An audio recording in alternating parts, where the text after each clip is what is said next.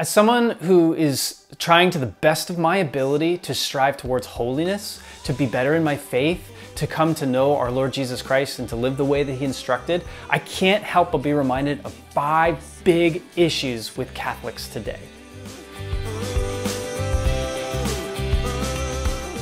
We all fail and we all miss the mark. We all have seasons in our life when maybe we have less of a devotion than others. But I think if we are truly sincere in our faith, that we're going to try and work on the issues that we have. And these 5 big issues, I think, are plaguing our church today. And it's something that we all need to work on. Number 1, lack of joy. I mean, how many times do you go to Mass or do you go to some liturgical event and you look around the room and you see people that look utterly miserable? And yet, when we have the opportunity to come together, it's meant to be a celebration.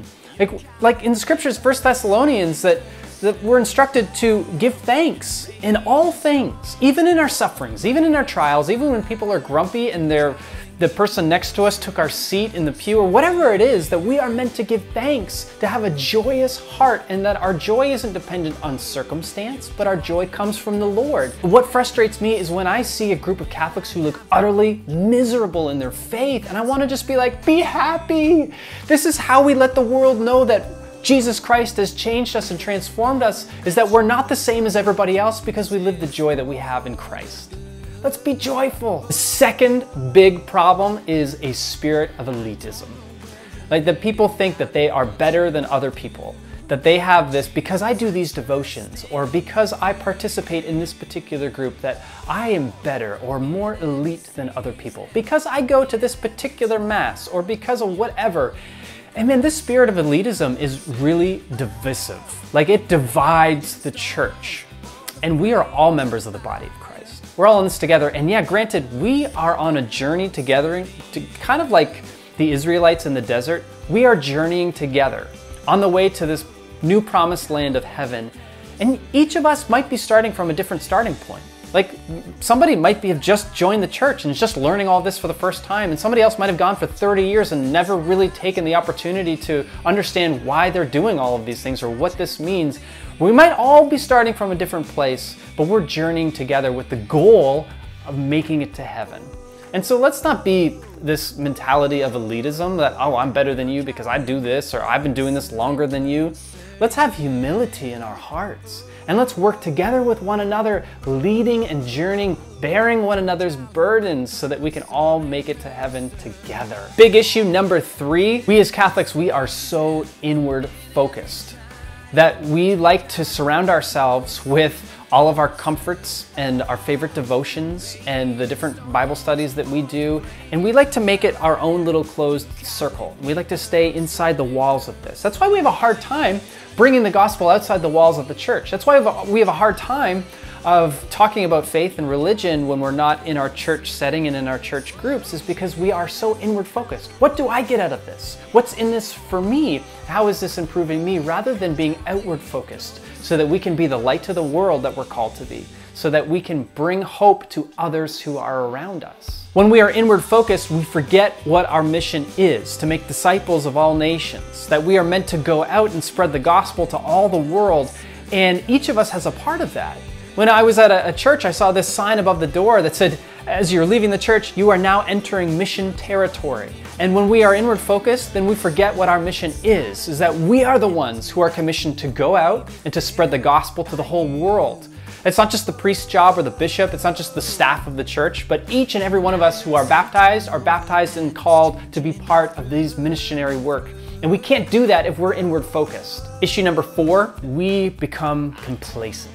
We become apathetic. Sometimes we get so caught up in going through the motions. You know, when we walk into the church and make the sign of the cross, or we genuflect and dip our hand in the holy water, when we go to our pew and we recite the words of the responses and sing the songs that we've sung hundreds of times before, that our minds can become unplugged. And we are reminded to not just go through the motions, not be just complacent where we're at, but we are continually being challenged to go deeper, to go further. That, man, our faith is 2,000 years of mystery and great church fathers and theologians, and we can do so much more than to stay where we're at, because maybe God has something more for us. Maybe he's calling us out of our comfort zones and he wants to challenge us to go deeper. Maybe he was challenging us to use new gifts and abilities that he's giving to us. Whatever it is, that he doesn't want us to stay lukewarm. He doesn't want us to stay complacent or apathetic, but he wants us to step out and endure maybe some suffering and discomforts for his will in our lives. And the fifth issue that I see in the church today and that we struggle with as Catholics oftentimes is legalism. That we want to just check things off a list. That if I just do these 10 things, these minimum requirements, then I'm good to go. And this kind of echoes, on the same kind of tone of complacency. When we think of our faith simply as a list of rules, then we are missing the beauty and the grace of what God has for us.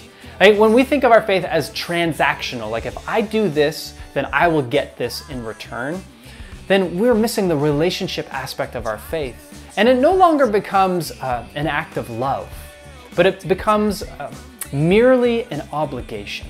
And God doesn't want that for us. He wants us to want to choose him. He wants that for us to love him so much that we freely choose to take on these things, not in a legalistic mentality, not to do good works because we feel like we have to out of obligation, but because we so love God that we can't help but want to do good works for him. See, legalism, it prevents us from being able to experience a relationship with Jesus Christ in a profound way. But God wants to give us his grace, and he gives us his grace so that we can do incredible things out of love for him. And so let's not live our lives caught up in these big mistakes as Catholics because we are better than that. We're called to more than that.